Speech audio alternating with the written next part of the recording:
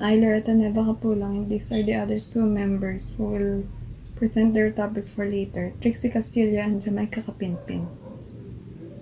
For the first topic is, what is science before revolution? Before the revolution, people and other famous scientists would mostly base their findings on almost entirely on reasoning. The simple difference of rationalism and empiricism is that we use the knowledge based on the use of reasoning or logic when it comes to rationalism.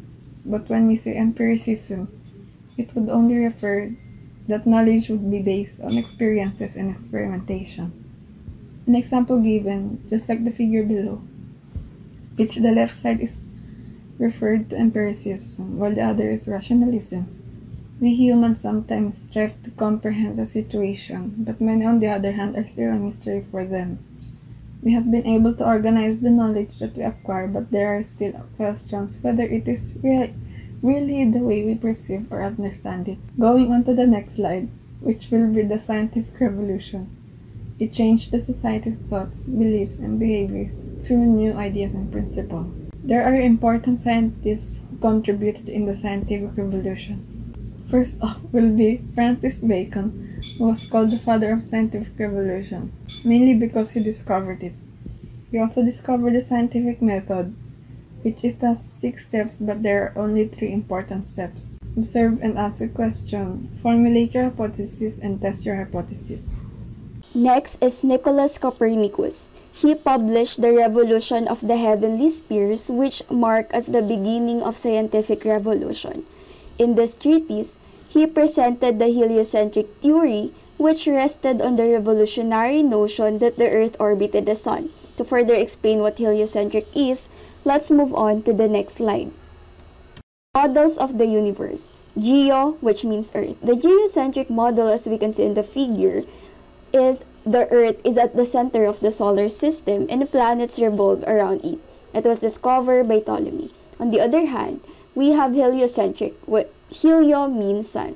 This theory argues the geocentric theory, where the sun is at the center of the solar system and the planets revolve around it. It was formulated by Copernicus. Galileo Galilei studied physics. He eventually combined his law of physics with the observation with his telescope to defend the heliocentric Copernican view of the universe. Johannes Kepler, best known for his 3 laws of planetary motion, which explain the orbital properties of planets. Tycho Brahe, he developed the Tychonic system and derived his view of the structure of solar system in which the sun and moon orbited the Earth and the remaining planets orbited the sun. The next one is Sir Isaac Newton. He was arguably one of the greatest physicists of all time. Sir Isaac Newton articulated the law of universal gravitation and the laws of motion. And this is René Descartes, who invented the Cartesian coordinate system, developed analytic geometry, and laid the foundation for the development of calculus.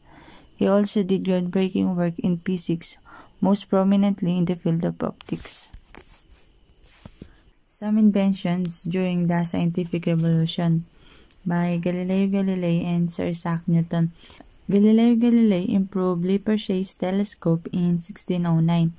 Then, in 1668, Sir Isaac Newton developed it into a reflecting telescope, which used mirrors rather than lenses. Next is the first compound microscope, invented in year 1590.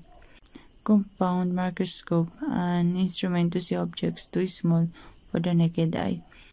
Pendulum clock, invented by Christian Huygens, a 17th century Dutch scientist.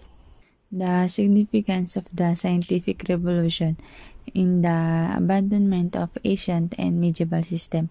In this time, scientific revolution was built upon the foundation of ancient Greek learning and science in the Middle Ages. This is the end of our presentation, and here is the sum of the links of our references in this topic.